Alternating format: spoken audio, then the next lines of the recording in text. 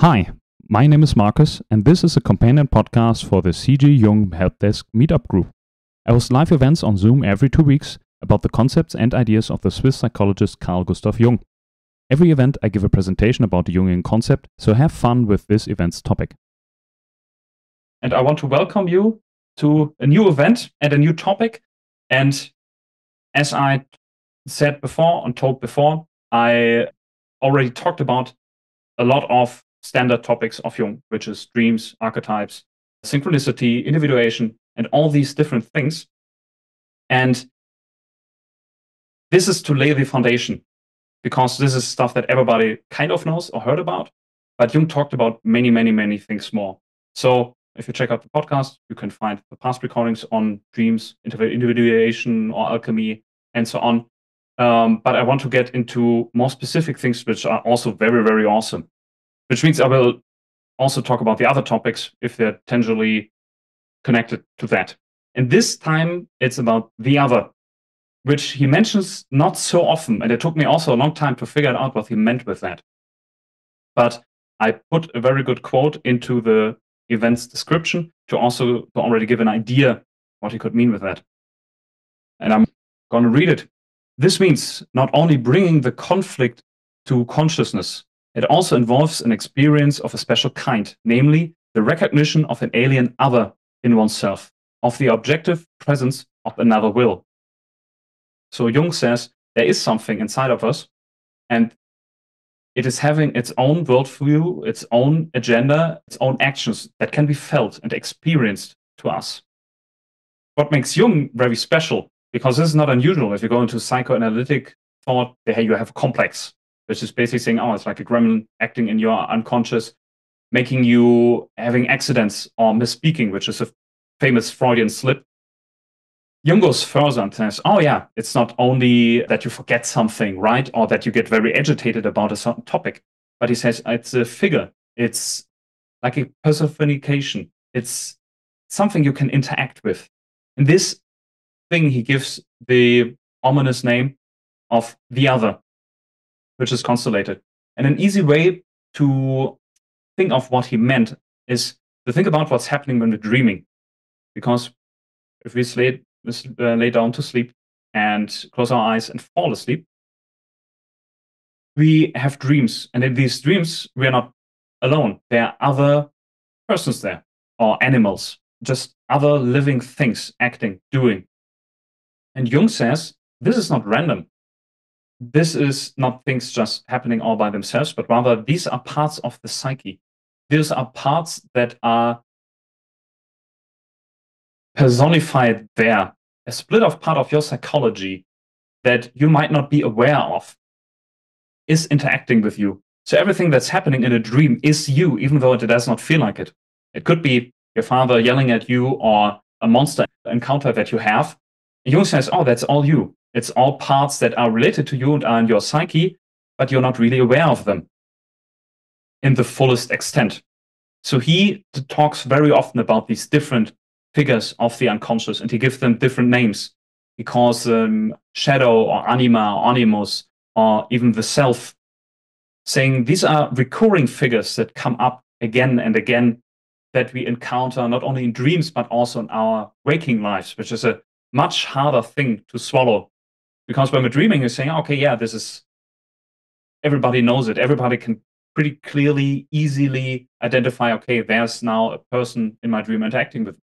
But to say like, oh yeah, this psychological effect is happening also in the waking life, in our daily life, when we interact with other people or even interact with ourselves. This is much harder to get and to understand. So Jung says, yeah, there are parts of our psyche that are not only a function, not only a process happening there, not only an emotion, but really a personification, something that appears human or human-like or even animal-like. And the very close analog that we have is when we look into the Greek pantheon, which for us is pretty clear that the Greek gods, as they were described and also experienced, were personifications of certain ideas, of certain emotions, like Aphrodite is love, and Ares is war, and Athena is wisdom. So she says always smart things. And when the Greeks or the Greek heroes in the myth encounter them, they're like, oh yeah, the wisdom comes, of course, from Athena. And when I'm very angry, it's because of Ares influencing me.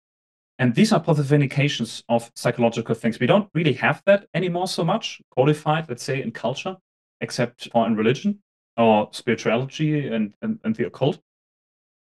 But this is meant with, okay, I have something which seems abstract psychologically, like an emotion, but it can be a person which has mannerisms, behavior, clothes, or even relationship status with other things, other emotions and ideas.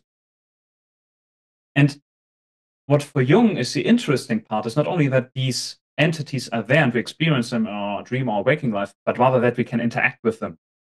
We can have a conversation. And this is what he done a lot in his technique of active imagination, that he would get into a dreamlike state without really sleeping and then asking these figures questions, and he would get answers. He got surprising answers. And you have to really think about this, that you're interacting with a part of you that's telling you stuff that you don't know.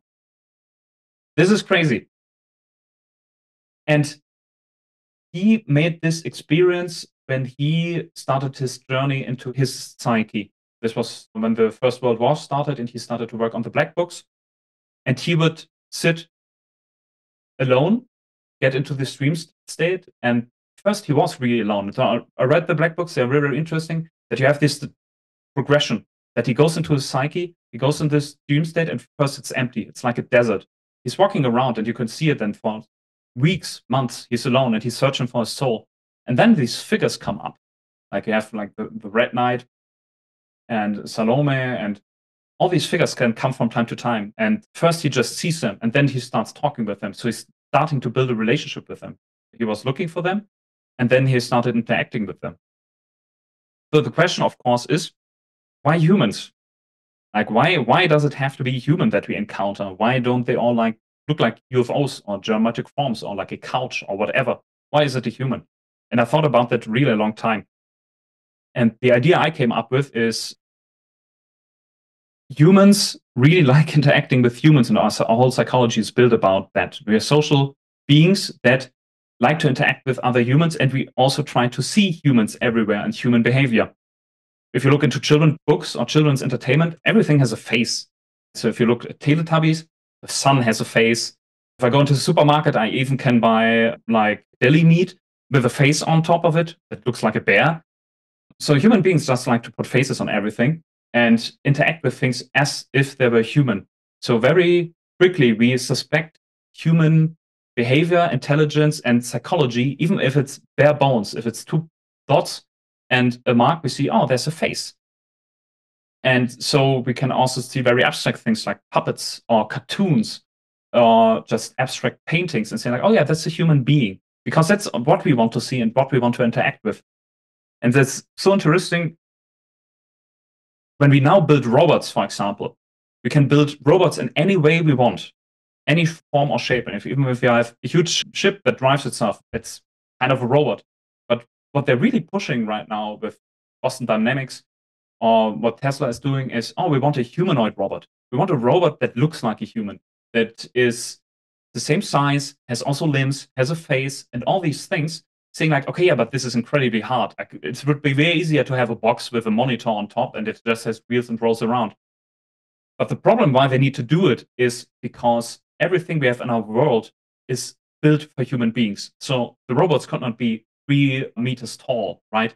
Or have 18 wheels, because they could not get into houses. They could not use a bus or a car. So we created a world which is made for humans. So everything we want to have to interact with it needs to be human-like. This is why AI is now so successful, because you can talk with it, you converse with it like a human being. And this is, I heard it now, that a lot of people have relationships with OpenAI, the ChatGPT, because it's so human-like. We want to see it everywhere. And even though that it's so complicated to build a humanoid robot or a humanoid AI system, we invest a lot of money and a lot of time into it, and a lot of effort just to get this. And it's a little bit similar to how our keyboard, the weird keys are at weird positions. This is because when they were mechanical, when people were too quick, they would get stuck mechanically. So even now, everything is digital now, they still have to be the same way because we're used to that interface. Every keyboard in the world is now like this, and we can't change it, even though we have very smart people who try to find another way. So human interface, we like humans, we want to interact with them. The interesting thing that Jung says about these personifications of the unconscious is that he says it's one being. We very often interact with it and experience it as one being, even though that we say the unconscious is everything we are not, which is really a lot.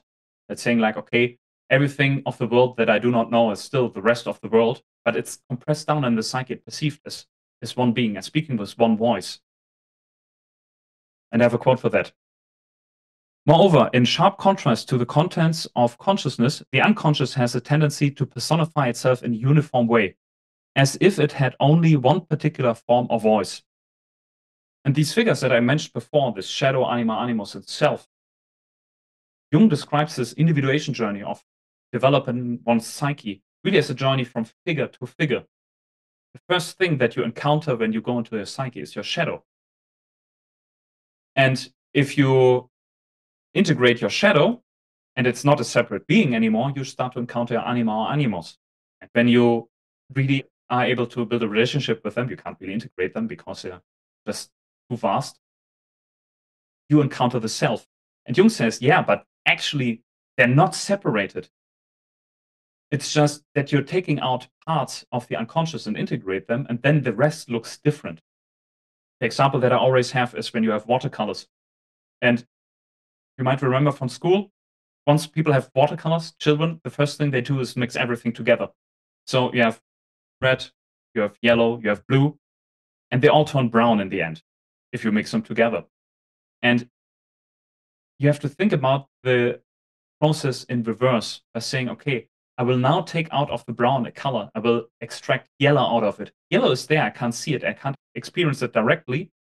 But the psychological process would be similar to that. Okay, I extract now of this brown mass the color yellow again, the color red, which make it magically appear, even though that it was before there, but it was in the unconscious, it was tangled. The rest will also look different. It will not be brown anymore, but it will turn into other colors. And this is the best analogy I could find what Jung tries to explain how we experience the unconscious. So first we have this brown mass, we have the shadow.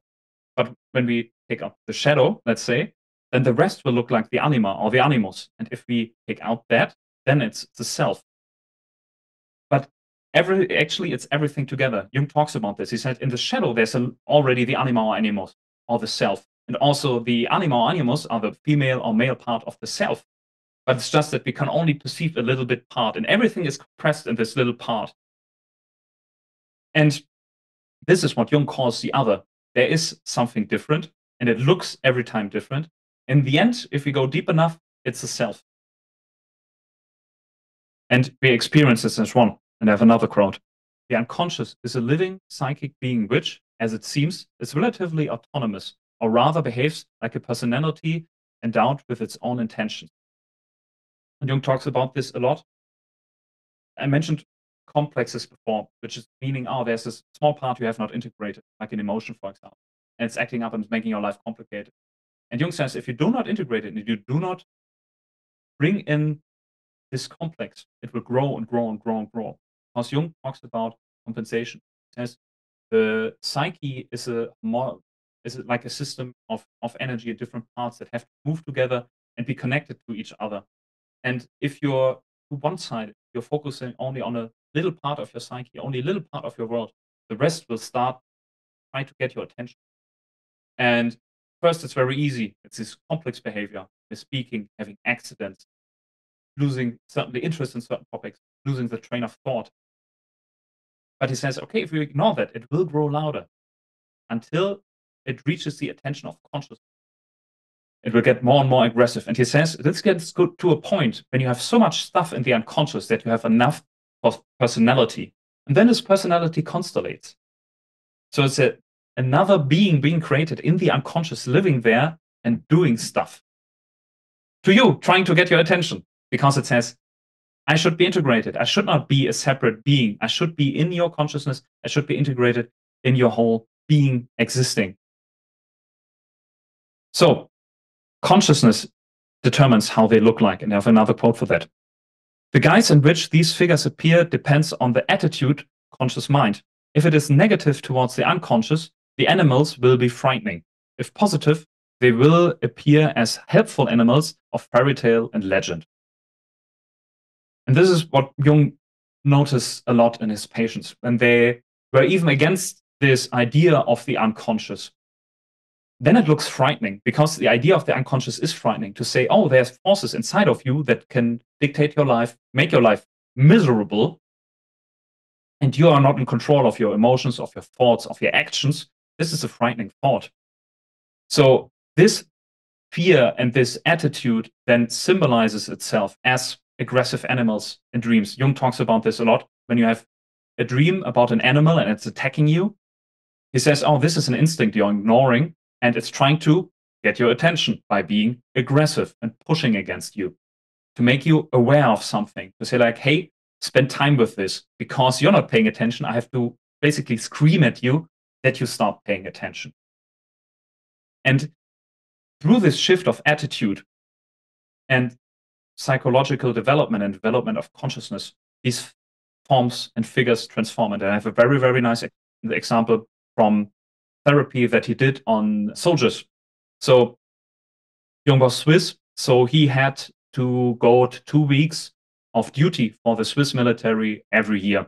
And I think he done it till 40 or 50. It's like a law in Switzerland. I'm not sure whether they have it anymore, but he as a doctor had to go. So he had to deal with a lot of soldiers, and he would have shell-shocked soldiers, which was a very common phenomena during First World War, because this is when artillery was invented in a massive scale and used, and people were just dying quickly because things dropped from the sky and exploded.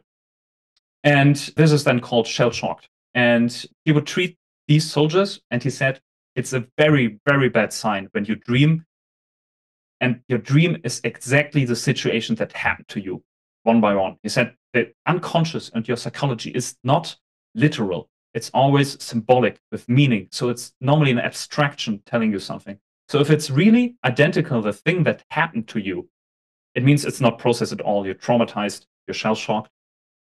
So he would talk with the soldiers through it, and they would have this situation of they're in the trench and something explodes around them, their comrades are dying, and there's just this loud noise, and they would wake up in panic. And he would do therapy with them, and then it would develop. And it would develop in this noise, which is, you cannot interact with it, right? It does not have a body. It does not have a personality. There's nothing really it can do. It would transform into a lion, and the lion would attack the soldier.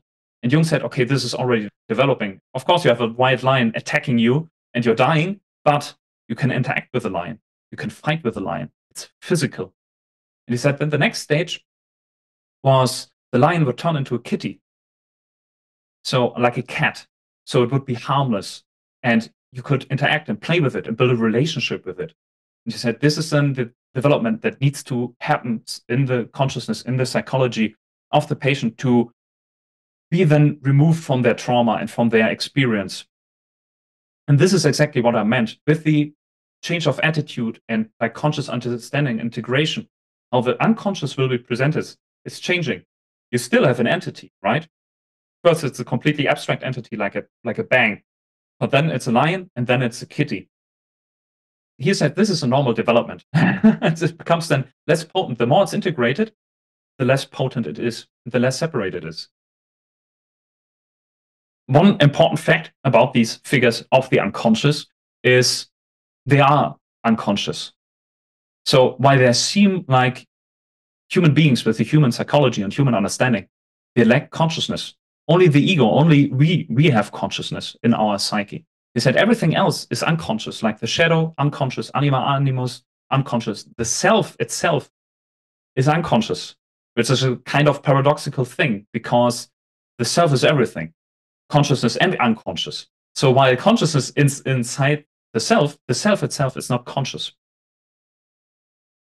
And Jung talks about this a lot, that there are things like emotions or archetype. They need human beings as a kind of vessel to experience themselves, which is a weird thought really to have. And he wrote a whole book about it, which is answer to Job. the biblical story about the poor guy Job that lost everything because God basically wagered with the devil. And Jung sees God as something that in the beginning was unconscious, created conscious beings, which is human beings, and human beings made God conscious. And it's a long argumentation, but the quintessence is the damage that God has done through creation and his actions early in the Bible, he tries to remedy with becoming a human being by becoming conscious in the form of Jesus Christ and having the whole human experience with being born, living, and dying in a gruesome way. But Jung says, yeah, this is the dangerous thing about these unconscious beings. They fulfill function. They do their thing, but they do not reflect. They do not really then change. This is why he says, okay, those are not really guides. You cannot just take what they say and do it literally. What you're told in a dream does not mean you should do it literally, but rather you have to reflect on it. You have to make it your own. It's not enough to only take all the unconscious contents. You also have to take the conscious contents and find a synergy. He said this was a very typical thing when he did dream analysis with his patient, that they said, oh yeah, I don't do a solution or make a decision. I will wait till I dream and the dream will tell me what to do. And he said, no, that's not how it works, because they are like nature. They are like rain or the wind or an earthquake. They will not tell you what to do. They will just do what they do because this is what they are. The thing is that you need to find a way or understand what it means for you as a human being. He says they are a compass. They are like a map. They can show you where you could go, or what you maybe could do. That's like a marker you have to work around, right? Like there's a mountain. Okay, good. I have to find a way around the mountain, or do I turn around, or whatever. You have to find a way to accommodate that, but don't say like, okay, yeah, I'll make the mountain determine my life from now on. So they're a compass, but that does not mean that they determine what the journey will be. And the very important part is this relationship part. And this is what I mentioned now multiple times, of saying, okay, Jung tried to get a connection to there. And they also try to get a connection because they try to get your attention.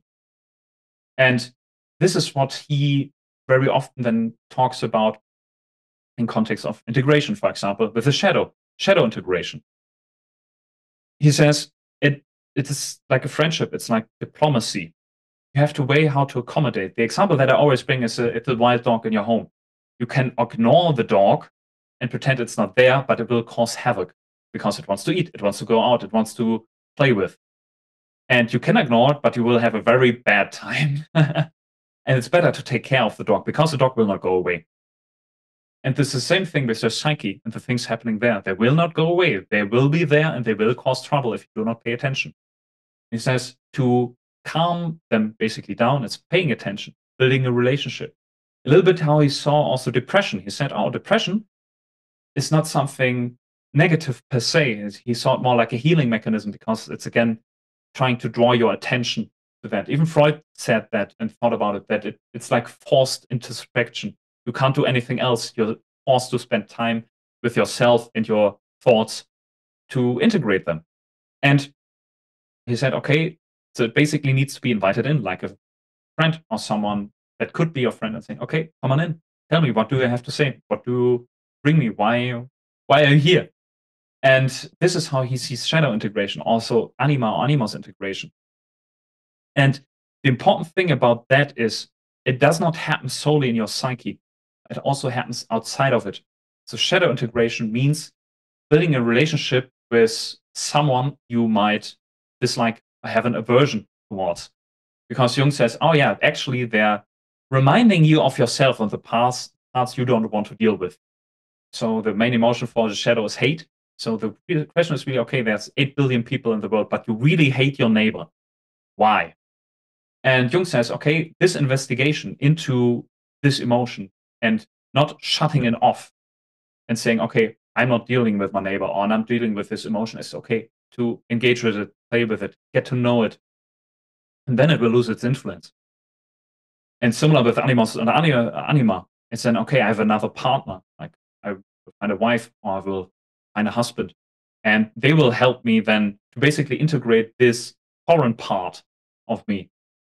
Like if you're a man, the feminine part is a little bit foreign. It's then represented and personified in form of the anima and gets projected on other people. We are now aware of these things because we are thinking in psychological terms. But of course, in the past, this was more outside and people did not reflect on this. It was like then very normal to say, okay, yeah, I find these partners and I've tried to get a relationship with them. So now we have like the abstract thoughts about it, but this is basically normal life. Okay, you need friends. Like you can learn the most from your enemies because they will really tell you where you're wrong and insufficient. And yeah, you really should try a partner and keep a partner, even if it's very, very hard sometimes. And this is how you then progress and progress. And Jung saw the self, so the thing which is in the background, the thing that's very often characterized and described as God. And that when people have religious experiences, that they are actually, what means actually, but they're encountering the self, which is a very nice idea to have, to say, oh yeah, you're encountering everything that you could be.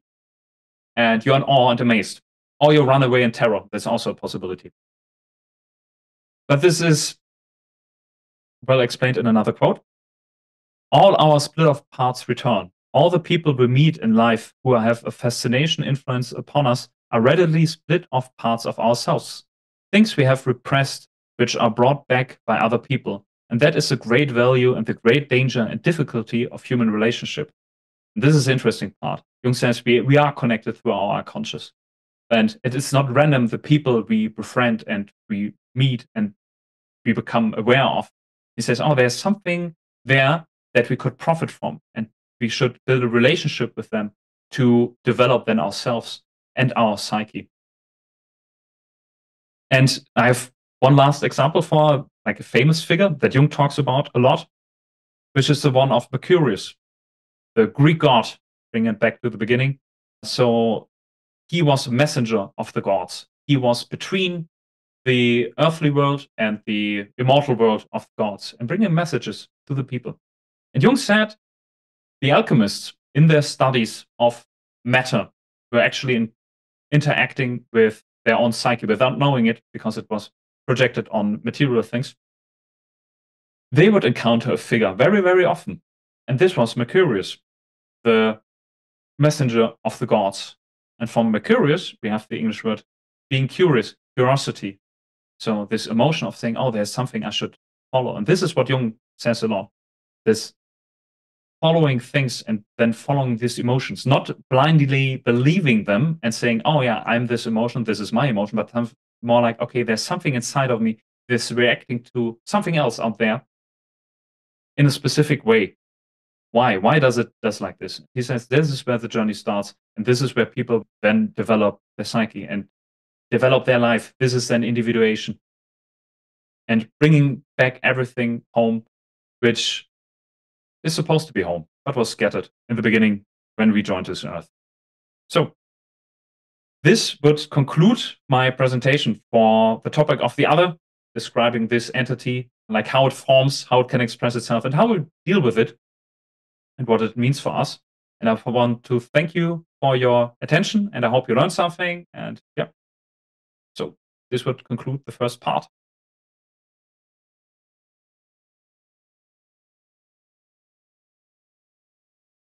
This was this event's topic. Thanks for tuning in. During an event, a discussion part follows after the presentation where all attendees discuss the just presented topic or other Jungian concepts. If you also want to join, find the group on meetup.com. The name of the group is CG Jung Help Desk. Also make sure to subscribe to the podcast on the platform of your choice.